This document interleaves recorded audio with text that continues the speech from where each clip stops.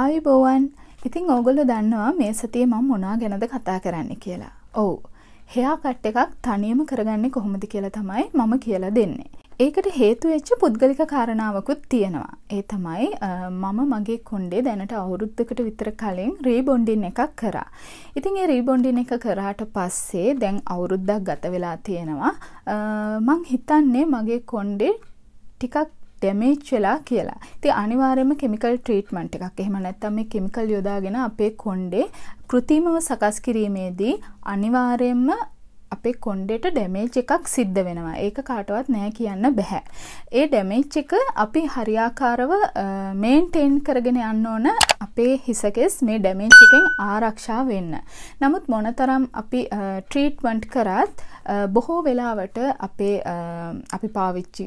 නාන්න පාවිච්චි කරන වතුර, එතකොට ගාන ක්‍රීම් වර්ග, එහෙම නැත්නම් ගාන ෂැම්පු වර්ග මේ හැම දෙයක් නිසාම අපේ කොණ්ඩේ ඩැමේජ් වෙනවා. මම කියන්නේ කෙමිකල් ට්‍රීට්මන්ට් කරපු කොණ්ඩ වලටත් වැඩිය නෝමල් හෙයා වලටත් මේක අනිවාර්යයෙන්ම බලපානවා. ඒ නිසා අපි අනිවාර්යෙන් අපේ කොණ්ඩේ මාස 6කට එහෙම නැත්නම් මාස 3කට වතාවක්වත් අගිස් වලින් කපලා මේ පැලිච්ච ගස් ඉවත් කරලා අපේ කොණ්ඩේ මේන්ටේන් කරන එක හරියටම කරන්න ඕන. මේ රීබොන්ඩින් එක කරාට පස්සේ මට හරි ආස හිතුණා මගේ කොණ්ඩෙට. ඒ මොකද ගොඩාක් දිගට තියෙන නිසා. ඒ නිසා මං උත්සාහ කරේ නැහැ මගේ කොණ්ඩේ අගිසි කපලා ඉවත් කරන්න. ඒ නිසා මම හිතුවා මේක ඕගොල්ලන්ට වීඩියෝ එකකින්ම කියලා දෙන්න ඕනේ කියලා. මොකද ගොඩක් දෙනෙක් මගෙන් ඒ ගැන අහලා තිබිච්ච නිසා. ඔයාලා දන්නවා මීට කලින් මම වීඩියෝස් 3-4ක් වගේ මේ කොණ්ඩ සම්බන්ධව කරා. එකක් තමයි මගේ කොණ්ඩෙට මම භාවිතා කරන ෆුඩ් සප්ලිමන්ට් එක. ඉතින් ඒකෙදි මම ඊටම දීර්ඝ විස්තරයක් ඕගොල්ලන්ට කරා. ඇයි අපි මේ ෆුඩ් සප්ලිමන්ට් එකක් ගන්න ඕන කියලා. ඉතින් ඒ වීඩියෝ එක බලපු නැති කෙනෙක්ට ඩිස්ක්‍රිප්ෂන් එකේ මම ලින්ක් එක දානවා. ඒ ලින්ක් එකට ගිහිල්ලා බලන්න පුළුවන්. ඉතින් ඒ වීඩියෝ එකේදී මම කියලා දුන්නේ මෙන්න මේ දුක්රේ කියන ෆුඩ් සප්ලිමන්ට් එක ගැන. මට කතා කරන හුඟ දෙනෙක්, විශේෂයෙන්ම මේ යුරෝප් කන්ට්‍රි වල ඉන්න හුඟ දෙනෙක් මේක පාවිච්චි කරනවා. ඉතින් ඊටමත් හොඳ ප්‍රතිඵල තියෙනවා කියලා මට කියනවා. ඉතින් මට ඒ ගැන හරිම සන්තෝෂයි. මම මේක නැවත භාවිතා කරන්න පටන් ගත්තා. මොකද මේ රීබොන්ඩින් එකෙන් පස්සේ මගේ කොණ්ඩේ ගොඩාක් යන්න පටන් ගත්තා. ඒකට සාක්ෂිත් මං ගාව තියෙනවා. ඉතින් මේ වගේ පැකට් දෙකකට විතර මම කොණ්ඩේ එකතු කරා. මේ පේනවා නේද? මේ සතියක් ඇතුළත ගියපු කොණ්ඩේ. ඉතින් මෙහෙම ගියපු පුංචි කොණ්ඩ මම එකතු කරගත්තා. ඒ මගේ මනාලියන් හැඩගැන්වීම් වලදී යොදා ගන්න ඕන වෙන නිසා. ඉතින් දුක්රේ සප්ලිමන්ට් එක හින්දා තමයි මගේ කොණ්ඩේ ගොඩාක්ම ඇදුනේ. ඉතින් ඒක මට කතා කරලා කියන කට්ටියත් කියනවා. යුරෝප් කන්ට්‍රි වල එහෙම නැත්නම් මේ බටහිර රටවල් වල ඉන්න කට්ටියට මේ දුක්රේ කියන ෆුඩ් සප්ලිමන්ට් එක ගන්න පුළුවන්. හිසකෙස් නියපොතු සම්බන්ධව වෙනම සප්ලිමන්ට් එකක් තියෙනවා. හිසකෙස් වලට විතරක් වෙනම සප්ලිමන්ට් එකක් තියෙනවා. ඉතින් මම මේ අරගෙන තියෙන්නේ හිසකෙස් වලට විතරක් භාවිතා කරන සප්ලිමන්ට් එක. ඉතින් ඒ සප්ලිමන්ට් එක මම චුට්ටක් මේ දවස්වල නැවැත්තුවා. මොකද ඕගොල්ලෝ මගෙන් හැමතිස්සෙම ඉල්ලීමක් කරා සම පැහැපත් කරගන්න පුළුවන් හොඳ සප්ලිමන්ට් එකක් කියලා දෙන්නක් කියලා. ඉතින් ඕගොල්ලෝ දන්නවා මම මේ ගැන පෝස්ට් එකකුත් දැම්මා. මේ කොලජන් කියන ෆුඩ් සප්ලිමන්ට් එක. මේක පවුඩර් එකක්. ඔයගොල්ලෝ කැමති කෙනෙක්ට මේක භාවිතා කරන්න පුළුවන්. දුක්රේ කියන සප්ලිමන්ට් එක ලංකාවේ අයට ගන්න බෑ. මොකද ඒක ලංකාවට ගෙන්නන්නේ නෑ කියලා තමයි ගොඩක් දෙනෙක් කිව්වේ. එහෙම දුක්රේකම ගන්න ඕන කෙනෙක් ඉන්නවා නම් පිටරට ඉන්න කෙනෙක්ට කියලා, හිතවත් කෙනෙක්ට කියලා ලබා ගන්න පුළුවන්. නමුත් ඒක ඔන්ලයින් හරහා ලංකාවට ගේන්නේ නැහැ කියලා තමයි කියන්නේ. ඉතින් ඒ නිසා ලංකාවෙන් ගන්න පුළුවන් ෆුඩ් සප්ලිමන්ට් එකක්. ඒ කියන්නේ මේ සම, හිසකෙස්, නියපොතු, එතකොට අපේ අස්ති මේ හැම දෙයකටම වඩාත් ගැළපෙන ෆුඩ් සප්ලිමන්ට් එකක් විදියට මේ කොලජන් කියන ෆුඩ් සප්ලිමන්ට් එක මට රෙකමන්ඩ් කරන්න පුළුවන්. මේක ගන්න පුළුවන් කෙනෙක් ඉන්නවා ලංකාවේ. ඉතින් එයාගේ ලින්ක් එකත් මම ඩිස්ක්‍රිප්ෂන් එකේ දාන්නම්. ඔයාලට එයාගේ පේජ් එකට ගිහිල්ලා මේ ෆුඩ් සප්ලිමන්ට් එක, මේක ඇමරිකාවෙන් එන ඔරිජිනල් ෆුඩ් සප්ලිමන්ට් එක. ඉතින් මේකේ ෆේක් ප්‍රොඩක්ට් තියෙනවා. ඒ නිසා ඔරිජිනල් එකම තෝරලා ගන්න ඕගොල්ලන්ට පුළුවන් විශ්වාසවන්තව ලින්ක් එකට ගිහිල්ලා මේක ලබා ගන්න. එහෙනම් ඒ කාරණාත් හිතේ තියාගෙන අපි යමු මේ සතියේ අපේ පාඩමට. ඒ කියන්නේ කොහොමද අපි අපේ කොණ්ඩේ තනියම කපාගන්නේ. හැබැයි මම එක දෙයක් කියන්න ඕන. මේවා අපිට හදිස්සියකදී කරගන්න පුළුවන් දේවල් පමණයි. එහෙම නැතුව මේවා ප්‍රොෆෙෂනල් දේවල් නෙමෙයි. ඒ කියන්නේ වෘත්තිමය මට්ටමින් කොණ්ඩේ කැපීමක් නෙමෙයි මේ සිද්ධ කරන්නේ. ඕගොල්ලොන්ට හදිස්සි අවස්ථාව වෙනවා. ඉතින් එවැනි අවස්ථාවකදී මේ විදියට කොණ්ඩේ කපා ගන්න පුළුවන්. විශේෂයෙන්ම මම මෙහෙම කියන්න හේතුව මට එන ටෙලිෆෝන් කෝල්ස් වල සමහර ටෙලිෆෝන් කෝල්ස් ඉතාමත් අහිංසක දුප්පත් නංගිලාගෙන්. ඉතින් එයාලා කියනවා ස්වභාවික දේවල් කියලා දෙන්නක් අපිට ඒ තරම් මුදල් නැහැ මේ දේවල් වලට වියදම් කරන්න කියලා. අන්න ඒගොල්ලෝ ගැන හිතලත්ම තමයි මම මේ වගේ දේවල් කියලා දෙන්නේ. එහෙම නැතුව මේවා මේ සැලොන් වල කරන දේවල් නම් නෙමෙයි. ඉතින් මම එක හෙයා කට් එකක් කියලා දුන්නා ප්‍රොෆෙෂනල් විදියට මේ වන් ලෙන්ත් කියන එක කපාගන්නේ කොහොමද කියලා. ඒ වීඩියෝ එක බලලා නැත්නම් ඒකේ ලින්ක් එක ඩිස්ක්‍රිප්ෂන් එකේ තියෙනවා. ඔයාලට ගිහිල්ලා බලන්න පුළුවන්. පළවෙනි හෙයා කට් එක විදියට මම කියලා දෙන්නේ තරුණියන් අතර ඉතාමත්ම ජනප්‍රිය ලේයර්ස් කට් කියන එක. ඉතින් මේ ලේයර්ස් කට් එකේ වර්ග දෙකක් තියෙනවා. Long layer short layer. ඉතින් ඔයගලන්ට කැමති විදිහකට මේක කපා ගන්න පුළුවන්. මම කියලා දෙන්නේ මේ නිවැරදි ක්‍රමය නෙමෙයි, තනියෙන් ඔයගලන්ට කරගන්න පුළුවන් ක්‍රමය. ලේයර් කට් එකක් මං හිතනවා වඩාත්ම සුදුසු වෙන්නේ කර්ලි හෙයා එකක් තියෙන කෙනෙකුට. මොකද ඒක ගොඩාක් ලස්සනයි පොනිටෙල් එකක් එහෙම දැම්මම කර්ලි හෙයා තියෙන කෙනෙක්ට. ස්ට්‍රේට් හෙයා එකක් එහෙම නැත්නම් නෝමල් හෙයා එකක් තියෙන කෙනෙක්ට මම හිතන්නේ නැහැ ලේයර්ස් කට් එකක් ගැලපෙනවා කියලා. මොකද ලේයර් එක ලස්සනට පේන්නේ අර කර්ලි එකත් එක්ක කැරකැවිලා තියෙනකොට. ඉතින් මම්මගේ චූටි දූට කපන්නෙත් මෙන්න මේ ක්‍රමයට ලේයර් කට් එක. මොකද පුංචි බබාලා කොහොමත් ඉන්නේ නැහනේ.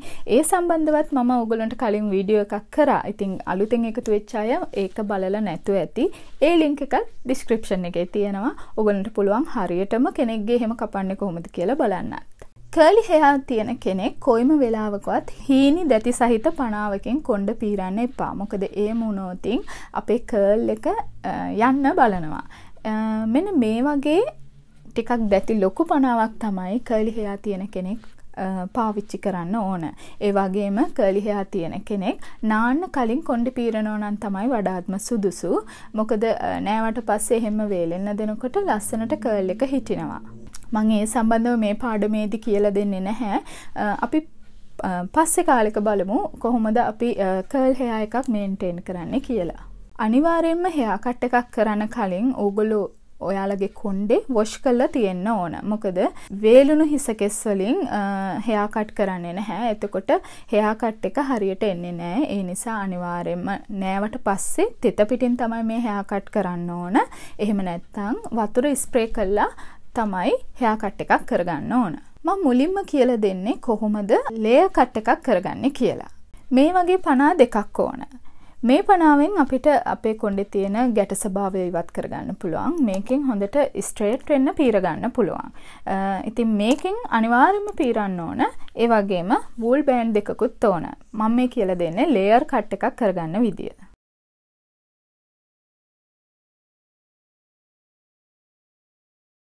අපි ලේයර් කට් එක කරනකොට ලේයර් කට් එකේදී සම්පූර්ණ කොණ්ඩෙම පීරලා මෙන්න මේ ඉස් මුදුනට අරගෙන එන්න ඕන. මේ ඉස් මුදුනට කළා අපි පොනිටේල් එකක් දාන්න ඕන. මේ විදිහට මගේ කොණ්ඩේ ගොඩාක් දිග නිසා ටිකක් අමාරුයි මේක කරන්න. මම ඔයගලන්ට කරන විදිය තමයි පෙන්වන්නේ. ඉතින් ඔයගලන්ගේ කොණ්ඩේ කොට නම් මේක ඉතාමත් පහසු වේවි. මේ විදිහට මෙතෙන්ට ඉස් මුදුනට අරගෙන හොඳට මේක මේ විදිහට රෝල් කරන්න. ඉතින් මේක පැහැදිලිවම කපන විදිය මම කියලා දීලා තියෙනවා මගේ චූටි දූගේ කපන වීඩියෝ එකේ. ඕගොල්ලන්ට ඒක බලන්න පුළුවන්.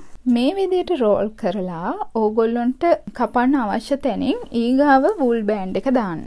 මේ විදිහට දාලා ඔයාලට පුළුවන් මේ වූල් බෑන්ඩ් එකේ යටින්ම කපන්න. එතකොට එහාට මෙහාට වෙන්නේවත් ඇද වෙන්නේවත් නැහැ.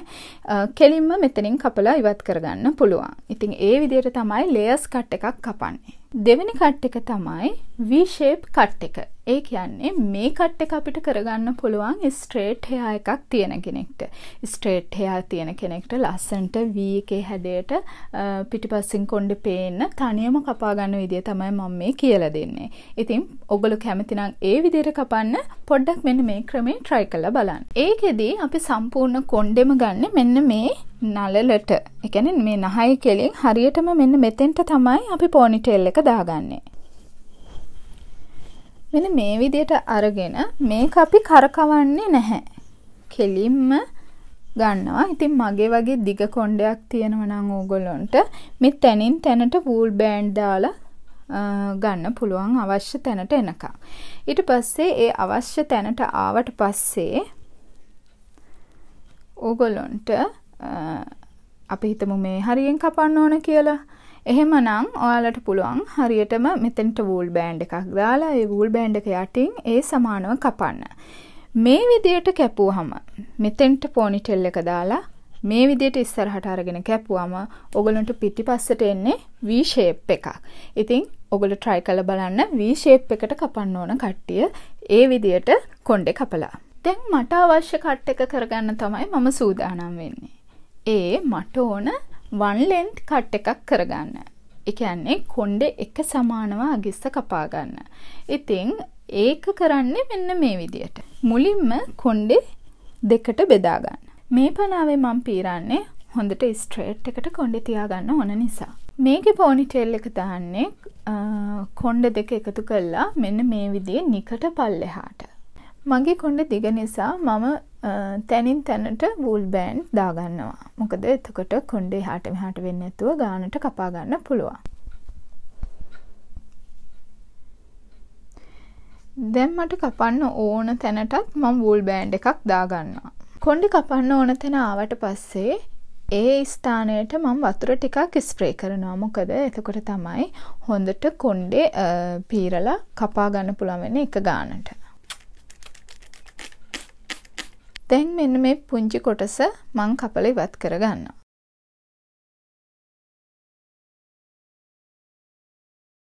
දැන් අපි බලමු මේ මොන ක්‍රමයකට අපි කොණ්ඩේ කැපුවත් අපේ කොණ්ඩේ එක සමාන නෑනේ. සමහර කෙස් ගස් කොටයි, සමහර කෙස් ගස් දිගයි. ඉතින් මේ එක සමානව කැපුවත් බොහෝ වෙලාවට පැලුණු කෙස් ගස් තව ඉතිරි වෙන්න පුළුවන්. ඉතින් එවැනි කෙස් ගස් ඉවත් කරගන්නේ මෙන්න මේ විදියට. මුලින්දම මෙන්න මේ විදියට කරකවකව මේ එළියට එන කෙස් ගස් ටික මේ ආකාරයෙන් හිමින් හිමින් කපලා ඉවත් කරගන්න.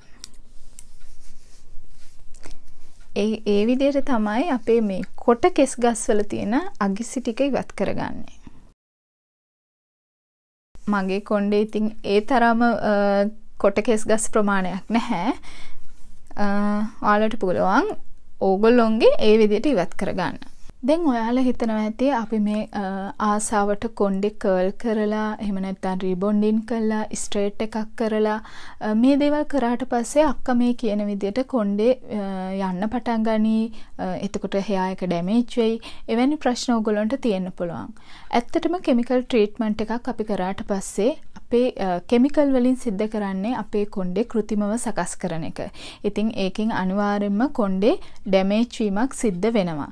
නමුත් අපිට පුළුවන් ඒක ක්‍රමානුකූලව සකසා ගන්න. ඒ කියන්නේ හොඳින් සත්කාර කරලා අපි කරපු ට්‍රීට්මන්ට් එක එහෙම නැත්නම් අපි කෘතිමව සකස් කරගත් අපේ කොණ්ඩේ ආරක්ෂා කරගන්න. නමුත් මට සිද්ධ වුණේ මම හිතන විදියට පහුගිය දවස්වල ගොඩක් සීත කාලය ආවනේ. ඉතින් සීත කාලෙදී වැඩිපුර උණු වතුර නානකොට බොහෝ වෙලාවට කොණ්ඩේ ගැලවිලා යන්න පටන් ගන්නවා. ඉතින් මම ඒ නිසා තමයි මම කලින් කිව්වා වගේ නැවත මගේ ෆුඩ් සප්ලිමන්ට් එක පාවිච්චි කරන්න ගත්තේ. ඔයාලා යුරෝපයේ ඉන්න කෙනෙක් නම් ඔයාලට පුළුවන් මේක ගන්න. මම හිතන්නේ මම කලිනුත් ඒ සම්බන්ධව සඳහන් කරලා තියෙනවා. අපි මේ තරුණ කාලේ අනිවාර්යයෙන්ම අපිට ගැළපෙන ෆැෂන් කරන්නම ඕන. ඉතින් ඒ නිසා ඔයාලා කැමති නම් කොණ්ඩේ ස්ට්‍රේට් කරන්න, රිබොන්ඩින් කරන්න, කර්ල් කරන්න කිසි ප්‍රශ්නයක් නැහැ කරන්න. මොකද අපිට මේ ෆැෂන් කියන දේ කරන්න පුළුවන් යම්කිසි කාල සීමාවකදී විතරයි. ඉතින් අපි තරුණ කාලෙම මේ විදිහට අපේ දේවල් ආරක්ෂා කරගෙන එහෙම ඉන්න එක හොඳයි. නමුත් එහෙම ඉන්නවට වඩා මේ ෆැෂන් කියන දේත් පොඩ්ඩක් ෆලෝ කරන්න කියලා තමයි මම නම් ඔයාලට කියන්නේ. මොකද එහෙම නැතුනොත් අපිට පුංචි හිතේ දුකක් තියෙවි.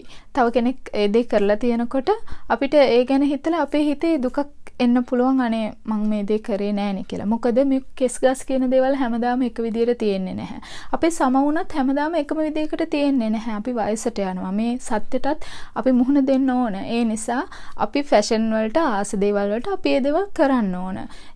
එහෙම තමයි මම නම් හිතන්නේ. මොකද අපි කැමතිනේ හැමෝම ලස්සනට ඉන්න.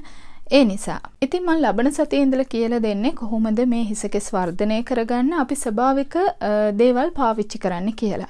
ඉතින් ලබන සතියේ හිසකෙස් වර්ධනය කරන ප්‍රමුඛ පෙළේ තෙල් එකක් හදාගන්න විදිය තමයි කියලා දෙන්නේ. ඉතින් කොණ්ඩේ කපලා ලෑස්තිලා ඉන්න අපි ඔයිල් ට්‍රීට්මන්ට් එකක් කරන්න තෙල් එකකුත් හදාගමු. එහෙනම් ලබන සතියේ හම්බ වෙනකන් මේ වැදගත් වීඩියෝ එක ඔයාගේ යාළුවොත් එක්ක ෂෙයා කරන්න කියලා ඉතාමත් ආදරෙන් ඉල්ලා සිටිමින් ගිහිල්ලා එන්න. Deep breath. This is not a test.